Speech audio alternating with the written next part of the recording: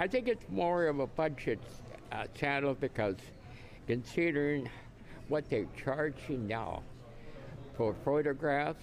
Here at Kingsgate Mall, a 5x7-inch printed photo will run you just $7. Most malls will offer packages starting around 20 or 30 bucks. People have got kids and it's expensive to live in.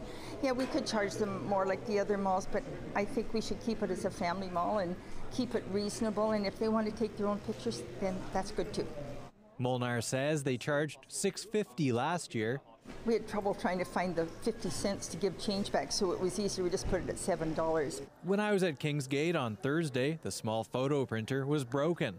So they were inviting people to sit with Santa and get a photo on their cell phone for free. Awesome.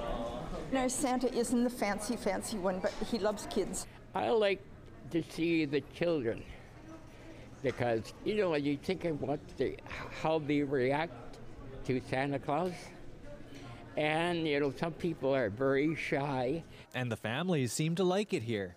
I liked it when I got to tell him what I wanted for Christmas. We never have to worry about waiting too long, and Santa gives the kids a lot of one-on-one attention.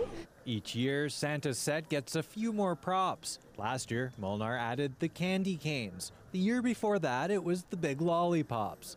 Santa's costs come out of the Kingsgate Merchants Fund, and the $7 fee goes to the company taking photos and making prints, when the equipment works.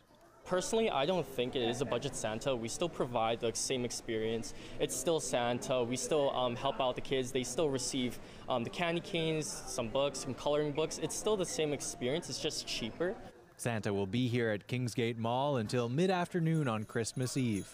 Ho, ho, ho. Rafferty Baker, CBC News, Vancouver.